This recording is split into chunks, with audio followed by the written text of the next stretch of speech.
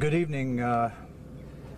We had a major development in a case, and it's with a heavy heart. They announced that at about 4:30 this afternoon, one of our Coast Guard helicopters located a deceased person in the search area wearing a PFD. That person was recovered by the helicopter and transported to local authorities so they can make positive identification. And I don't have any further details out of respect for the family. We've been in close contact with them. They are aware of this development. Also, this afternoon we were able to locate 2 kayaks, which we believe were the kayaks the boat was towing.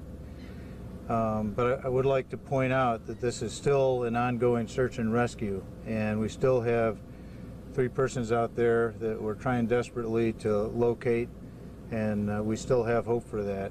And in addition to us